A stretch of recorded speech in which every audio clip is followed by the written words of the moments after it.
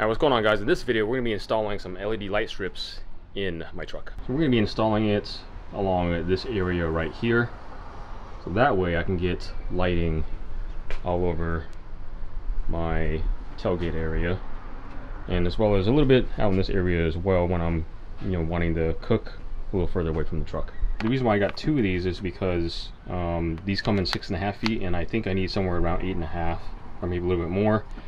On the inside of this package you get a remote and obviously the controller with the LED strip. I've also got some 90-degree connectors, obviously zip ties, and then I've also got this self-adhesive tie mount to keep it nice and clean, and then double-sided tape pliers to crimp down the connectors, obviously scissors, and I think that should be it. And it's all going to get powered right here. I have a USB port that was installed along with my camper shell, but I'm going to be running it off of this power source right there. This is a 90-degree connector, but this angle is much wider than that, so I'm going to have to modify the connector itself. Further up top this way, same thing. That's going to be more narrow, so I'm going to need to do something with the wires to get at the sharper angle that I need. So I also have to be kind of precise on where exactly I have my corner connectors, because every ½ inch or so, or where my contact points are, so I can't just snip it right in the middle and expect for it to connect. So I need to be really precise at how I do this.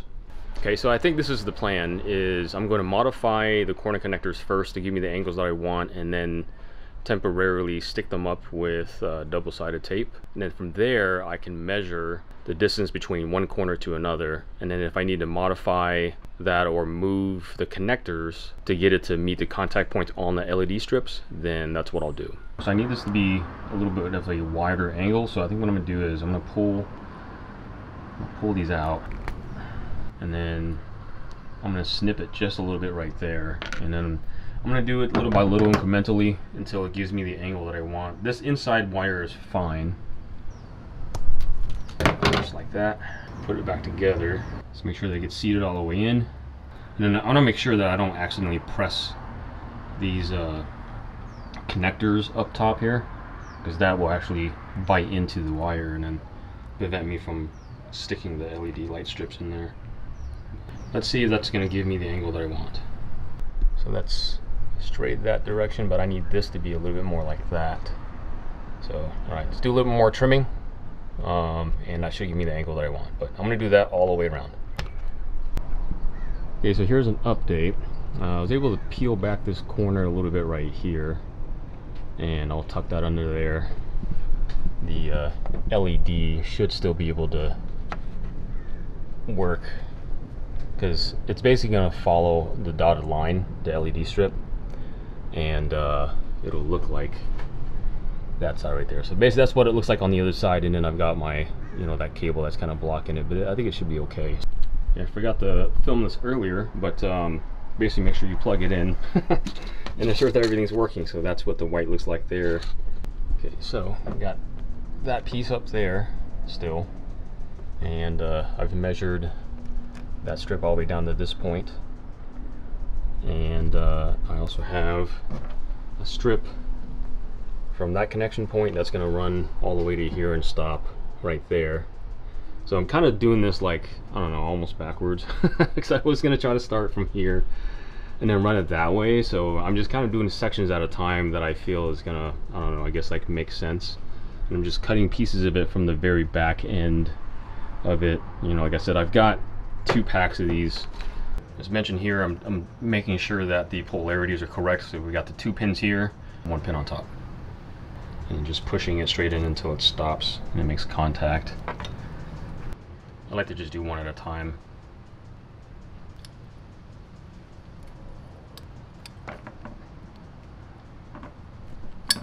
Okay, almost done. The tricky part is this long section up top here, so I've got it connected to that, running all the way across. I have tape holding the weight of the LED strip, and then if you look over here, right there where my thumb is where I need to snip it.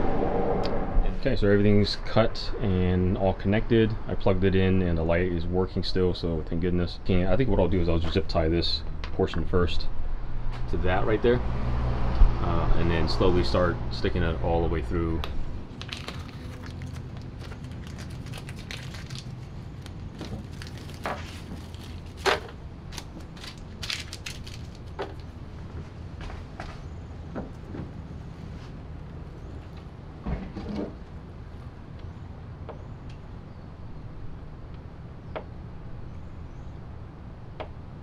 Okay, well, I am all done installing it. I'll give you a tour of what the wiring looks like on the inside there.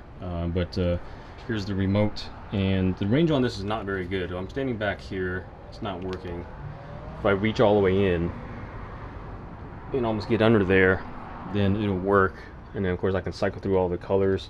So if I'm inside the truck or just sitting right here by the tailgate, I can change the colors and stuff, and of course turn it off. But the phone app, which is called Balin X, I guess, this right here is really cool. So I can, here's the app right here, and I can turn it on. You can see that it turns on in the background. And then my favorite part is, besides just being able to change the colors from the app standing further away, I can do this. So this right here is the music function, and right now it's actually picking up my voice through the phone, and it's lighting up the colors in the background there. But if I do this and turn the music on, it picks it up from my phone, which is really cool. Okay, so there is the connection right there. Did a little bit of a loop and then had the zip tie connected to that. It runs under the truck, and I've got a little bit of slack here, so that way when I lift it up and close it, it doesn't catch onto this. Because if this thing gets damaged, then the whole thing is messed up. But we've got the underside of this thing here, and hopefully you guys see what's going on. It's zip tied to this bolt right here, and then there's a control box. I can also turn it on and off through that control box right here. This little thing right here that's hanging is the sensor that picks up noise. And so this is Velcro that I have stuck to the carpet, and then I have the rest of that wire with Velcro all the way down this whole thing here. And then down here I have the wire running behind the USB outlet under here, and then connected into that. And then this is nothing fancy here. This is just the remote that I made a little pocket for. So later on when I have time, I'll make something a little cooler looking than that, but that's where that will live. And that's it. I could probably leave this thing plugged in the entire time if I wanted to. Since it's still pretty bright out, we'll come back at night and then see how this thing looks. But I'm excited with how it all turned out. It worked out way better than I was expecting. And then all of the measurements, I just got really lucky that a lot of the measurements like just worked out with where all the connection points are on this thing. It's just a lot of patience, you know, measuring things, or basically just kind of stretching the tape all the way across, making sure that I reach the other side, figuring out how far back I need to snip it, and then taking everything off essentially, or sections of it, and then crimping it down together so that way all the contact points are on there. Anyway, let's take a look at how this stuff looks at night.